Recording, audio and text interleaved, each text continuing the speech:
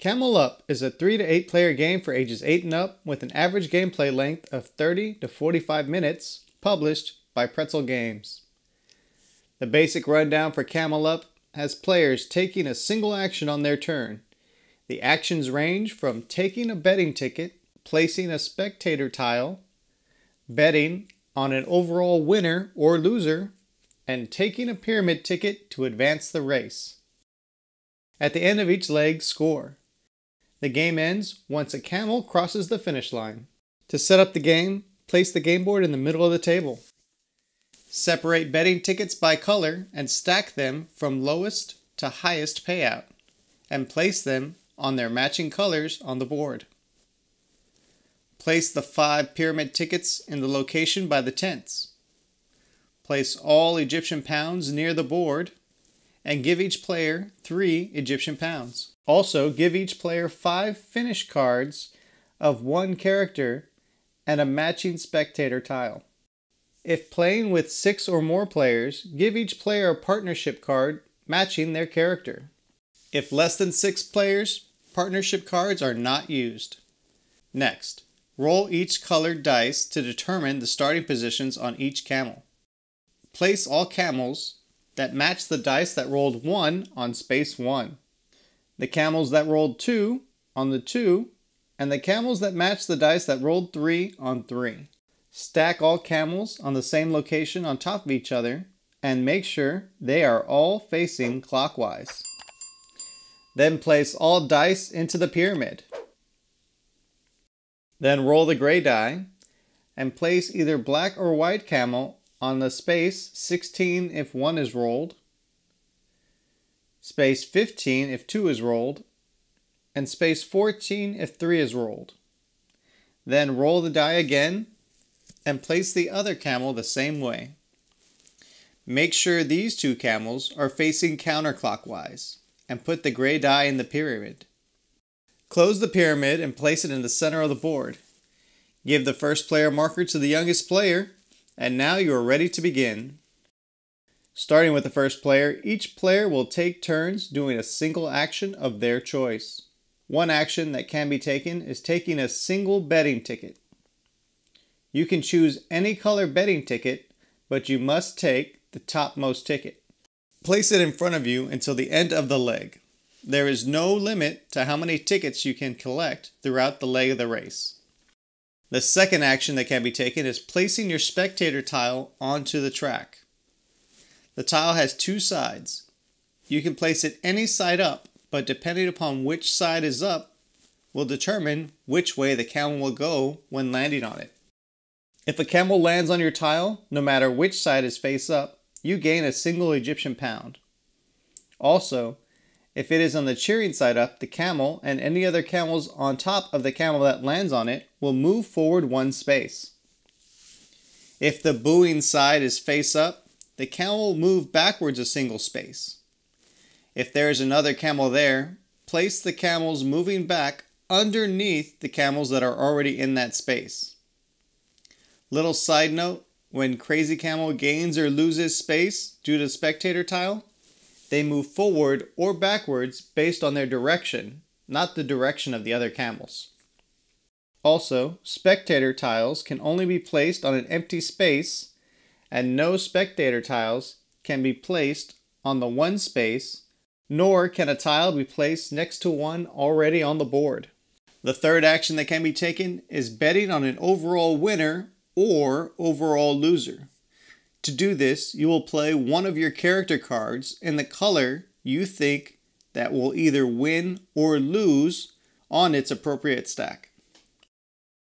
You can do this action as many times as you have cards, but beware, the cards will stay there until the end of the game, and every card that is wrong will lose you 1 Egyptian pound per wrong prediction.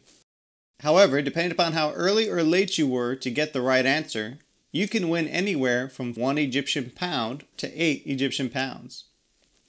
But more on that at the end of the game. The final action you can take that will move the race along is to take a single pyramid ticket. Once you take the ticket, you will immediately lift the pyramid, flip it upside down, shake it, and then hold it a couple inches above the board and push the button on the side that looks like an entrance to the pyramid, and a die should fall to the table. The color of the die will indicate which camel will move, and the number will determine how many spaces the camel will move. The only time this changes is when the gray Crazy Camel die falls. The color of the number on the gray die will determine which Crazy Horse camel moves and how many spaces. When moving a camel, all camels atop the camel move. And if the camel ends on a location with another camel, it will be placed on top of that camel. After the camel or camels have moved, place the die on one of the tents. This action can be taken until the last ticket is collected and the fifth die is rolled. Once the camel is done moving, the leg of the race will end. Once a leg has ended, you will score for the leg. To score the leg, each player will look at any and every betting ticket in front of them. If the camel color is leading the race, you will gain 5, 3, or 2 coins depending upon the ticket or tickets you have collected for this leg. If you have any betting tickets for a camel that came in second, you will gain 1 coin per ticket. And if you have a betting ticket for any camel that came in third, fourth, or fifth place, will lose you 1 coin per ticket. Additionally, if you have any pyramid tickets, you can collect 1 coin for each ticket. Once all players have collected or paid the coins for this leg, reset the board. Do this by returning all betting tickets to their appropriate stacks and put them in the same order as setup, from bottom to top, 2, 2, 3, 5. Return all pyramid tickets to their location. Collect your spectator tile if it is on the board, and place the 5 dice back into the pyramid. Then pass the first player marker to the left, and they will start the new leg of the race. The game will continue with each player taking a single action until the end of the next leg, where they will score once more. The only time a leg will be cut short is if a camel crosses the finish line. It can be a normal camel or a crazy camel. Score the leg like normal, then proceed to endgame scoring. Collect the stack of overall winners and flip the stack face up. In order, the player who first played the correct winner card will receive 8 coins, and the next player will get 5 coins, and so on. Any bets that were not the winning camel will have to pay 1 coin for each of their character cards that were wrong. The overall loser bets are paid out the same way. If losing camels are stacked, the lowest camel is considered the overall loser. And if winning camels are stacked, the topmost camel is considered the winner. Once all bets are paid, the player with the most Egyptian pound coins is the winner. If playing with 6 or more players, an extra action option that can be taken is trading partnership cards. If you have a partnership card face up in front of you, as an action, you may trade it with another player who has a face-up partnership card. They may not refuse, so trade cards and place them down in front of you for the remainder of the leg.